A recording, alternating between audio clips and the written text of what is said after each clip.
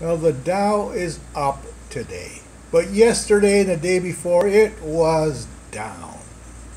And what did that mean to me?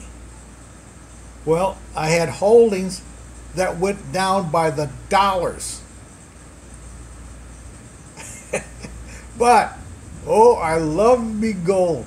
Me gold only went down a few pennies. Dollars compared to pennies. That's why I love me gold. So far, it is helping me on my portfolio. Of course, it's going down here. It really doesn't affect me. You know, I still got money to pay my bills. I still got money to take trips.